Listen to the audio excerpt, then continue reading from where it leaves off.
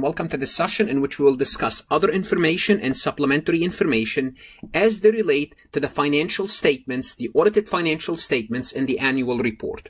So we're going to learn what is other information and supplementary information and what's the auditor's responsibility about other information and supplementary information. Now, in the previous session, we looked at other information and we're done with this topic. That topic is done. If you need to go to the prior session. In this session, we'll focus on supplementary information.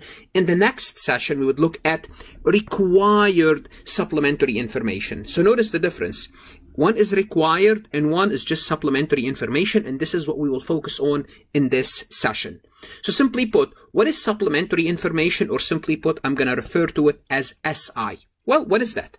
Well, it's any information presented in addition to the financial statement, but it's not necessary to fairly present the financial statement. So hold on a second.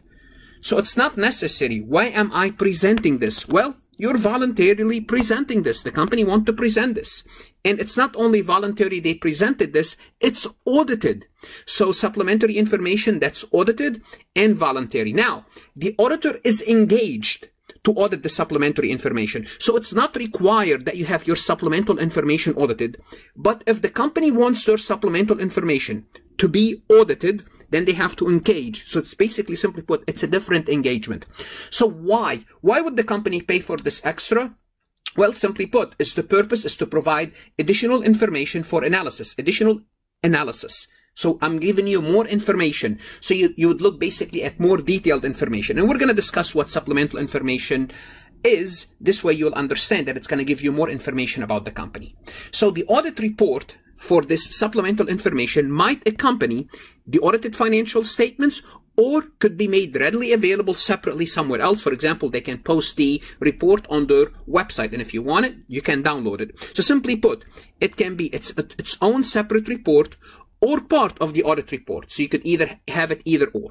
Now, bear in mind, you cannot perform this audit if the audit report, so if you audited the company and you're expressing an adverse opinion, if you're think about it, if you're expressing an adverse opinion, what does that mean? It means they're not complying with GAAP. Why even, what value does it give to the users to give them more information about the company, about their supplemental information? Or if you're disclaiming. Now, if you're unqualified or qualified, that's fine. But if you are issuing a report expressing an adverse opinion or disclaiming an opinion, then you cannot audit the supplemental information. It's useless to do so. Because supplemental information might include accounting or non-accounting information, but all the information is derived from the financial statement. Now, we've been talking supplemental information. So what is exactly supplemental information? Well, before we proceed and explain what supplemental information is, give you examples, most likely you are a CPA candidate or an accounting student. And if that's the case, you are looking for help. Most likely you are taking a CPA review course and end up here. Yes, I can help you. Whether you are a student or a CPA candidate, go to farhatlectures.com. I provide additional resources. I don't replace your CPA review course. Lectures, multiple choice, true, false, notes, PowerPoint slides, notes. If you are an accounting student, this is a list of all my accounting courses. Again, everything is organized by chapter and course. My CPA material is also organized by your CPA review course, such as Becker, Wiley, Gleam, Roger, Miles. So it's very easy to go back and forth between my material and your CPA review course. If you have not connected with me on LinkedIn, please do so. Take a look at my LinkedIn recommendation. Like this recording on YouTube. If you're watching, it means it's helping you. Like it, share it with others so it helps others. Connect with me on Instagram, Facebook, Twitter, Reddit. And if you're a CPA candidate, join my CPA exam support group on GroupMe, where we can discuss CPA exam information with me as well as other candidate. So let's talk about supplemental information. As I mentioned, it's derived. Derived means this information is coming. You're bringing it from the financial statement and cover the same period. So you cannot have supplemental information for year X1, for year X2, and the financial statements are for year X3. So they have to be both for the same period. So let's go in and what are some examples of this? Well, examples will be summaries extracted. Again, I'm saying the same thing. Extracted, derived, same thing. I'm emphasizing the point. Give me an example. Stop repeating the same thing and give me an example. Well, detailed of other income as shown in the statement of operation or the income statement. Well, let's take a look at Tesla. This is the income statement or statement of operation for Tesla. And Tesla, they have different lines. And let's take a look specifically at other expense or income. Specifically, they have 122 million in losses. You may want to give additional information, an additional schedule, detailed information about those other expenses and losses. This will be supplemental information. Now, bear in mind, they might have something in the notes about this number, but that's even in addition to the notes. You're giving supplemental information. It's voluntary, but it's also being audited. Again, what's the purpose? Is to give you more information for the purpose of analysis. Where is this number coming from?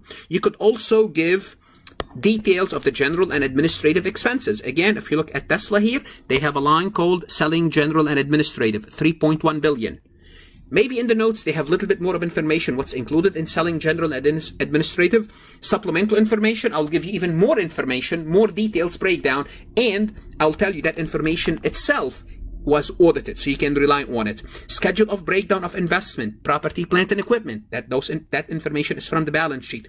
So any expended number, any expended table containing the details of any line in the financials. So you're looking at a number in the financial statement, and okay, here's more information, more detailed information about this number. Go ahead and use it for your own purpose. Maybe we'll give you a better idea. Okay? Any statistical data also. Now, what is the auditor's responsibility? Because this is what we care about. Now we know what supplemental information is. Now, what is the auditor's responsibility? Well, the auditor's responsibility, and just you may want to memorize this statement, determine whether the information is fairly stated in all material respect in relationship to the financial statement as a whole. So, are they fairly stated in relationship to the financial statement? So the supplemental information, whether the information, whether SI, is fairly stated. What's the standard? I'm looking at the financial statement as a whole. Is the information that you're giving me, that detailed information, jive with the financial statement, matches the financial statement number? So that's basically the standard. And let's take a look at the report to see exactly what it reads. And once you read the report, then hopefully it will break everything down for you.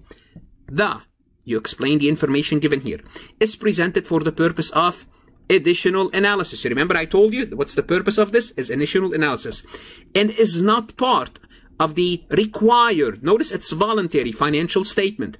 Such information is the responsibility of management. Of course, it's the responsibility of management. Was derived from now, the auditor could work on it, but it's the responsibility of the management. In other words, they could help them prepare it. Not help them prepare it. They could contribute to that work. Derived from and relates directly to the underlying accounting and other records used to prepare financial statement. It's extracted, derived from the financial statement. Everything that I told you now, this is the official report. The information has been subject to the auditing procedures. What are those auditing procedures? We're going to talk about them. Applied in the audit of the financial statement and certain additional procedures. What are those additional procedures? So what would they do? Well, comparing and reconciling such information directly with the accounting and other record used to prepare the financial statement. So simply put, here they're explaining exactly what the auditors would do. They would look at the supplemental information, reconcile it, compare it to the financial statement, and hopefully everything matches. It should matches. Or to the financial statement themselves or other procedures accordance with the auditing standard generally accepted in the United States of America, or whatever standard you are using. In our opinion, the information is fairly stated in all material respect in relationship to the financial statement as a whole. Notice this statement right here that I started with. So simply put, this is the report. Once again, this report could be a separate report, can be downloaded from anywhere, easy to find for the users, or it can be part of the audit report, a separate paragraph. Now, what procedures used to meet those objectives? Right there, we cover them. Let's review the procedures. You can make inquiries with management about the purpose of the supplementary information. Why are you preparing this? Understand how the information was prepared. If they prepared it, let's talk to us. Reconcile, which we see in the audit report. Understand any assumptions or estimate the company is making. Evaluate the completeness. Is everything there? Also, the most important thing is get management representation about the points above and the availability of the supplemental report. Simply put, you want the management to explicitly state that's their responsibility. Everything here is their responsibility. And the report will be available, whether it's part of the audit report or available somewhere that can be easily accessed. So this is the supplemental information. What should you do now? Go to farhadlectures.com. If you're not a subscriber, subscribe and start to work multiple choice questions. Don't shortchange yourself. The CPA exam is important. I present the material differently than your CPA review course. I hope that I can help you understand it better. And if I do, please don't shortchange yourself. Subscribe. The next topic we would look at is RSI, required supplemental information. We need to see what this is, what's the auditor's responsibility, so on and so forth. Good luck, study hard, and of course, stay safe.